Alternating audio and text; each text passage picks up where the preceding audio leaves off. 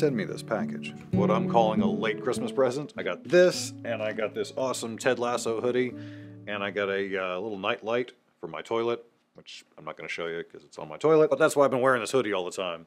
Great show. I dig it, and it's kind of cold, and you know, it's wintertime. Anyway, back to the point. Let's open this guy up. I had a conversation with the folks from Lír back in December, somewhere around the beginning of December. They reached out because they wanted to talk about some of the issues they've been having with shipping and whatnot. And they also wanted to let me know that they were going to send me this package here. And there's a few things in it that I'm going to get to eventually, but there's one in particular that I'm really kind of excited about.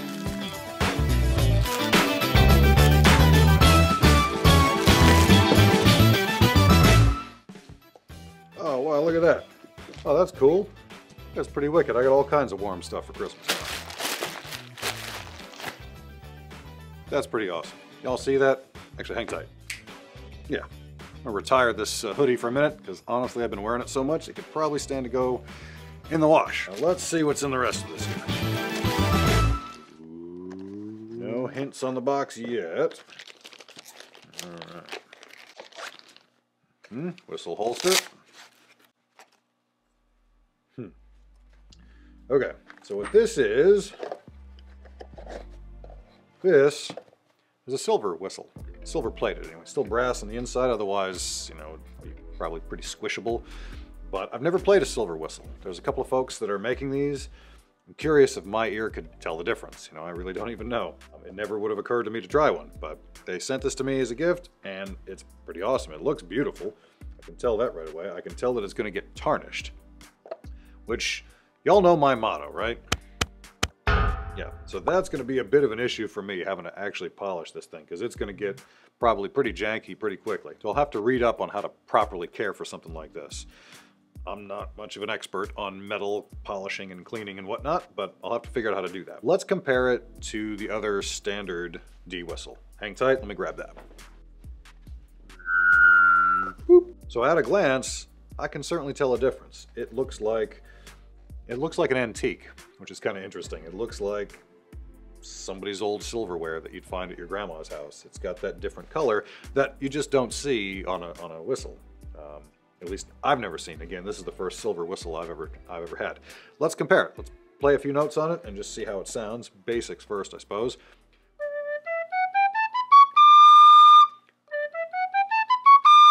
Nice. Well, like all the Lírs, it's very responsive, so I wasn't expecting anything less. Ooh, that's interesting. So this is the standard one.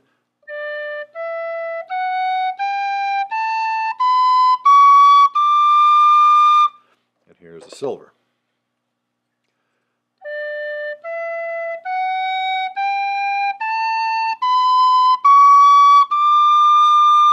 I really didn't think I was going to be able to tell a difference, but I absolutely can.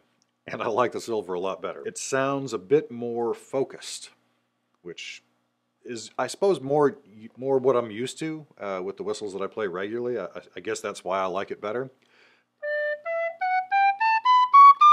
It has a bit more of that old school kind of sound that I like out of my Humphreys, and that that most people like when they buy or find a really good generation. Same kind of sound. It's got a bit of that sharpness that kind of cuts through, like those whistles do. Now let's compare responsiveness. And to do that, I always do my octave jumping exercise that I've probably mentioned ad nauseum. So here we go.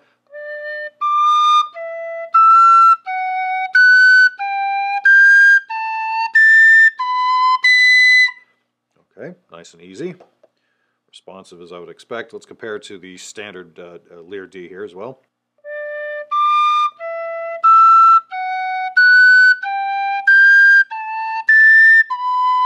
Well, I really can't tell a difference there, which I suppose would make sense.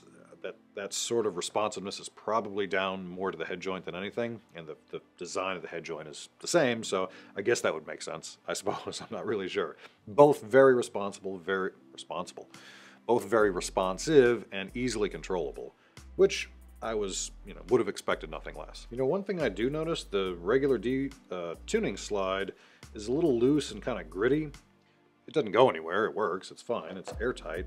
It just feels a little different. This one feels stiffer, which I would also say I kind of prefer. Just gives me a bit of confidence. Again, I've never had an issue with this one coming out of tune, but it just feels, you know, that fitment, I guess is the word. It just feels a little bit more snug, which seems kind of nice. All right, I might be crazy, but these feel like significantly different weights, or at least noticeably different weights. I kind of need to see if I am crazy. I grab my scale again here. I've used this guy before. That's just temporarily. Okay, so here is the standard, calling it standard, D whistle. Lír D whistle. Here we go. 3.85 ounces. Let's see if we can do some science magic. Yes, 109 grams for those of you living anywhere other than the United States. There we go. Okay, let's check the silver version and see if I'm right. I am right. 3.35 ounces or 95 grams. So I'm not sure what that percentage is. I'll do a little post-production math and that'll tell us right now. But it is a little bit lighter, if that's an issue for y'all. I don't particularly find the regular whistle's weight to be a problem, but this one's a little bit lighter, which is, yeah, maybe a pro for some of you. Well, let's have a tune on it and let that be the judge, say.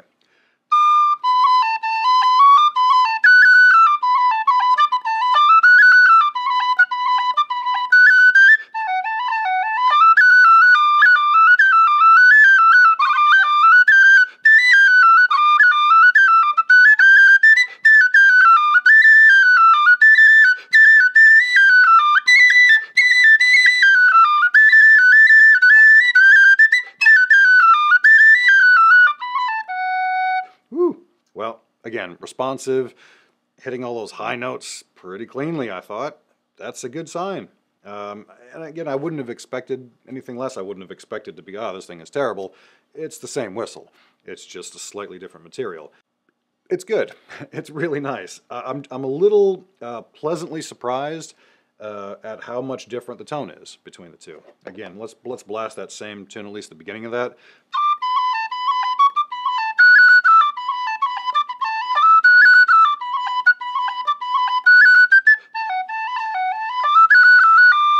It sounds great.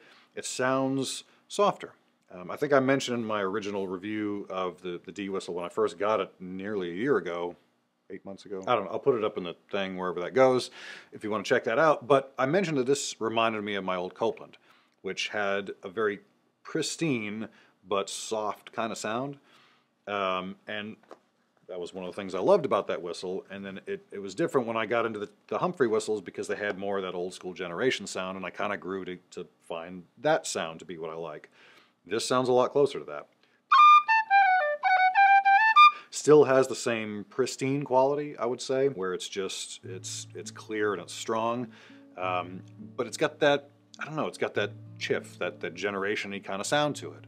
And I'm baffled. I'm surprised it makes that much of a difference. But it really does, at least to my ear. What do you guys think? Are you hearing the difference? Am I crazy? Does anybody else out there own a silver whistle? Has anybody bought one, and what have your experiences been like? This is my first one, so I'm certainly not an expert, but I'm also very impressed with it. It's lovely. Now I got to figure out how to actually clean the damn thing. You know, maybe I'll come back and do a comparison video in 6 months, and hopefully the thing hasn't turned brown, or maybe I'll have figured out how to properly take care of it by then. Let me know what you guys think of this, and I will see y'all in the next one. Cheers.